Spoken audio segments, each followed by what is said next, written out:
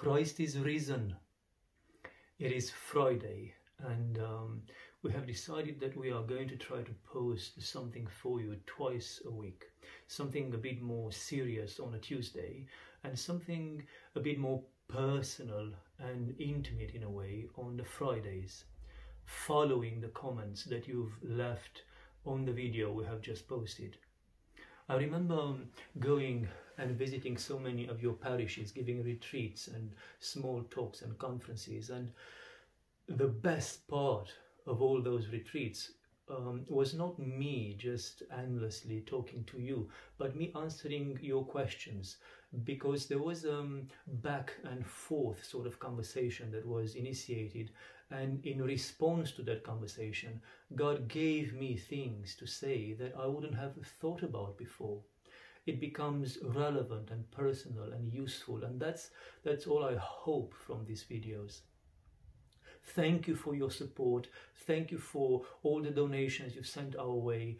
Every single one of them is received with gratitude, and we pray for you. These small donations of yours are supposed to replace our summer pilgrimages and all my retreats to the United States. So thank you very much for the support you're offering.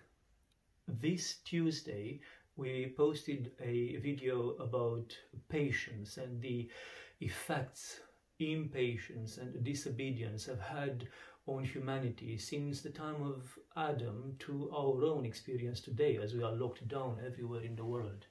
And we've received quite a number of good, very good comments in response to that video, and you can see all of them if you access that particular film.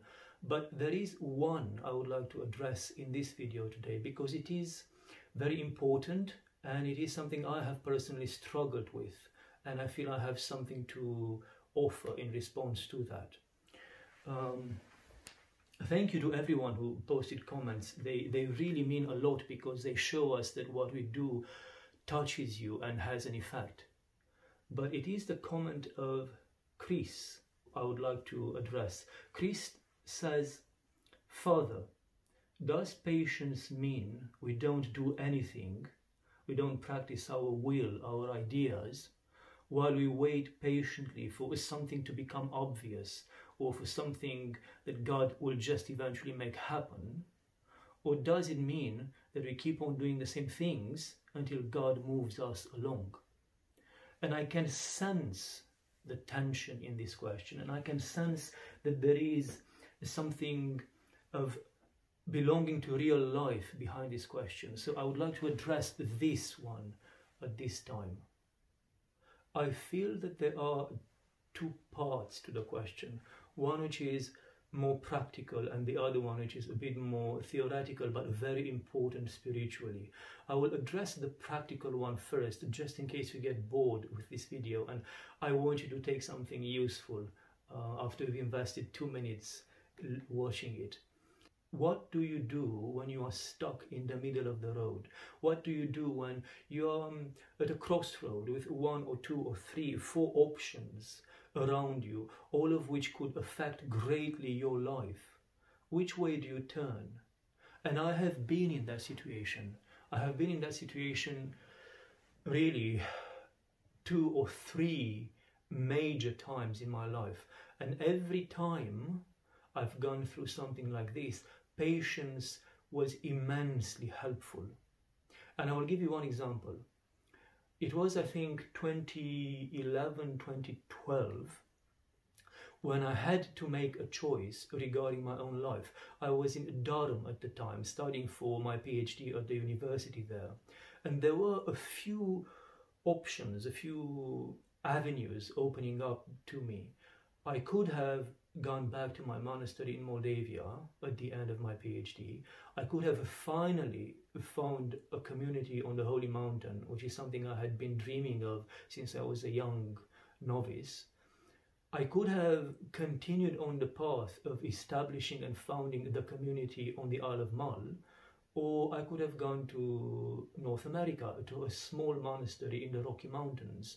I had no clear understanding about the way and the direction God wanted me to take. So I went to my spiritual father and I asked him the question, these are the options put before me, and I have no clear understanding about the way to go forward. And what he told me surprised me initially, and it still surprises me thinking back. It surprises me less now because I've seen it working, and because it works, it became a bit more acceptable to me. What he told me at the time was to say yes to everything. He said, say yes to everything. In your heart, say yes. Say yes to the people who are involved, and do not refuse anything. As long as you do not know which way God wants you to go forward, make sure you do not reject His will. So just say yes to everything, and then continue with patience to pray. Continue to pray for His will to be revealed to you. And what will happen, he told me, is that every single door that was not opened by God will be closed. Every single option that does not come out of God, that is not God's will for me, if I approach this prayerfully and with patience, will just wither away and die until one option only will be left. And that is exactly what happened. One by one, for various reasons, all the other alternatives to the monastery on the Isle of Mull have become impossible, and I had to abandon them, until all that was left before me was the calling to found this monastery dedicated to the Celtic saints to the west of Scotland in the Hebrides. So I have seen in my own life that God loves me enough to keep knocking at my door for weeks and months and years, whereas the temptations that come from the devil will wither away and die, because the devil does not have the love, and he doesn't have the interest really in me, the way in which Christ, my Creator, loves me, and he takes an interest in me. The evil one will get bored sooner or later, and his temptations, the false avenues that he opens up before us, will just be closed. Just like my spiritual father told me, doors being closed after they had been opened, because they were not opened by God. So practice patience in that sense, yes. Say yes to everything and pray your heart out, patiently waiting for the evil one to lose interest, and for the loving one, our loving God, to keep on knocking until his knocking is the only sound you hear.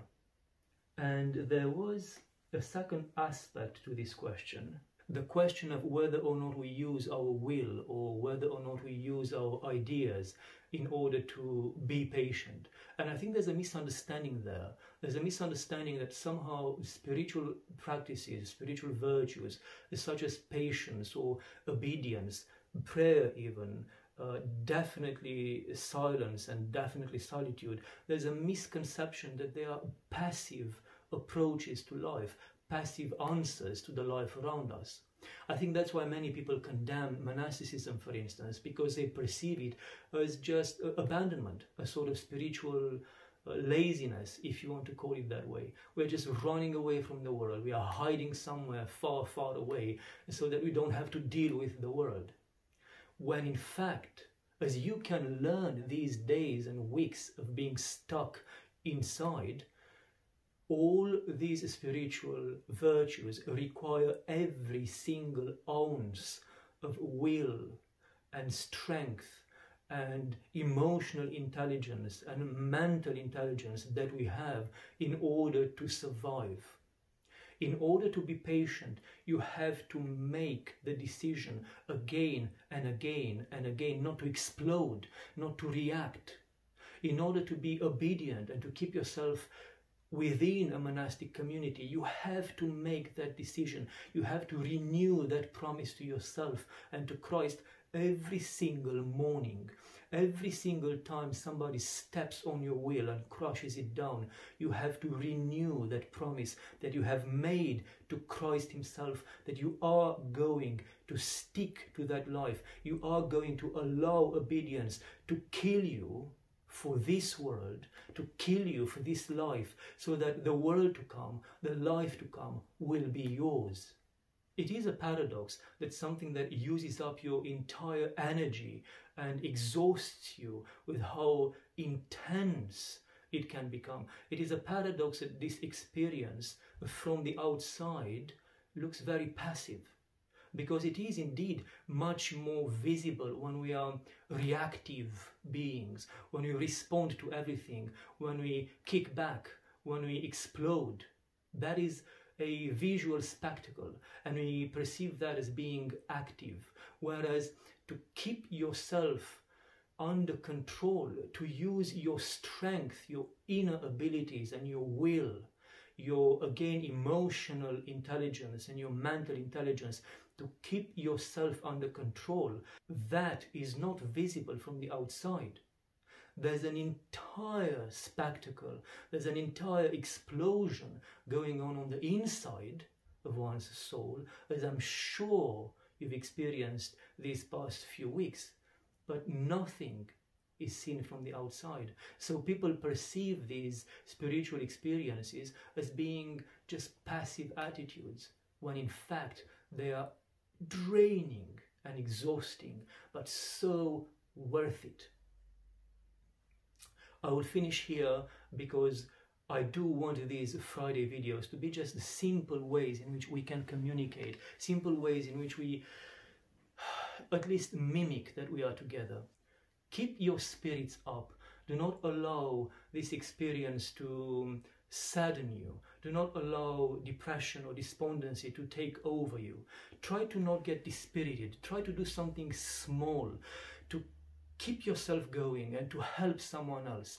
The more we help each other, the easier the way out of this situation will be. And a way to help us at the monastery is obviously to share these videos of ours with your friends, and to subscribe and to leave comments so we can have more videos to record.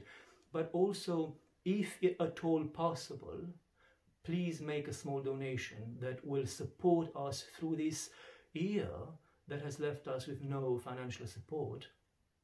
Or, just so you don't think that we are being completely passive, we have started making these prayer robes for you, and they are entirely made by us at the monastery. They are made of black wool from our evil-looking black Hebridean sheep, which I also mentioned in another video.